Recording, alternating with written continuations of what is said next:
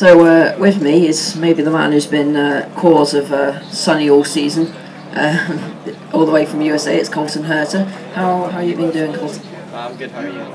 Yeah, good, thanks. Now, yesterday it was a good close race between you and your teammate Lando. Of course, that might mean that you might have been a little bit more restricted in your overtakes, not to take out your own teammate. But it's been a good rest of the season for you. Yeah, it was quite close. I think it was down to like 4/10 in the end. So we had a good battle. It's quite hard to pass here, so didn't end up with the result I wanted, but we still have another chance in the next race. Now, the first half of your season, you were doing all right, but then something happened to you in the second half of the season. You've been taken to the championship, like flying colours, came here fifth.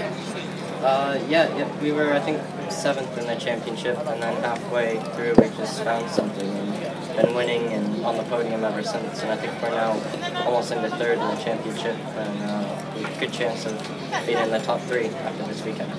Now, you took more wins last time out at Rockingham, and of course Rockingham a bit more like the style that you're used to over in America with all the bank corners. Is it nice to go around Rockingham? Yeah, we've been testing there a lot, so we know the track, we know how to set up the car for the track really well, and ended up with a win, so can't ask for much better than that.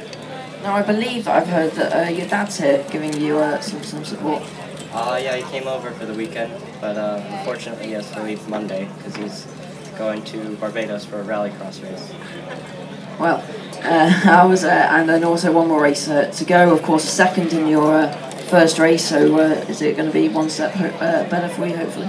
Yeah, I hope. We're going to have a little luck and have some overtakes because we're starting 3rd, but it's doable.